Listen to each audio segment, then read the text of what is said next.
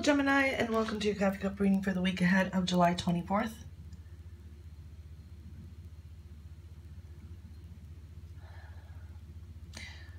Okay, it can be a lot of choices, thoughts of the future, but in a way it's trying to decide, make up your mind, or you know, when you get a lot of choices or a lot of ideas come through your mind and you're not sure what to do first, where to go, what to do, that's kind of energy is showing up, and maybe a little bit of confusion too. Okay, so that is showing up. Now, I'm seeing crossroads with career or job or whatever you do most of the day. So crossroads are showing up again. You're maybe wanting change, okay? And I've been seeing this theme on and off for you guys for a while. Choices and thoughts, questions, okay? Like, what else could you do? What would you enjoy? So I'm seeing that happening. If it's not working that, it's something in your, major in your life. So that is showing up. I mean, these thoughts are going through your head. You may ask like advice or talk to someone about this dilemma. And that could be someone connected to work or somehow, whatever you do most of the day. So yeah, because I see talks about that too. Yeah, that showed up.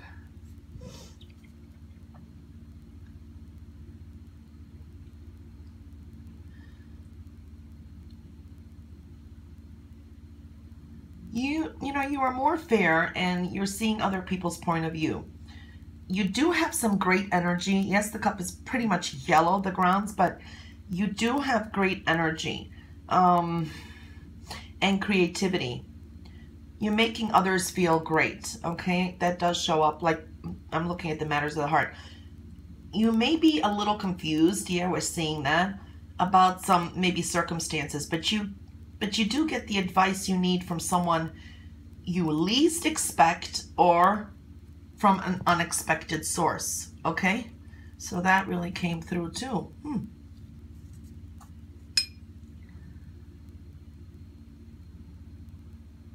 Okay, you could be meeting new people at work or in a social setting or a group setting, okay? So that's coming through, new people. Now, you have more of a conservative type of mindset now. You're thinking this week. You could be reviewing your budget, and some of you setting some financial goals, okay? You're more, how do I say, realistic with your financial goals, all right? But there's fun energy and having fun coming in. But you know what? Know you're having an impact, all right? So what happens stays in some people's minds. That came out as a message too. You can be a bit of a perfectionist this week also. Yeah, more of a conservative type of mindset. Okay, so those are the basic things that showed up for general. All right, and on the plate,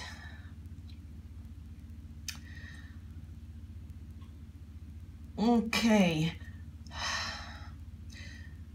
home or property matters can be in focus for some. That could be meaning maybe a move, making an investment, maybe inheritance, something like that could be showing up. It's the best way I can explain that. Okay, it could be some money.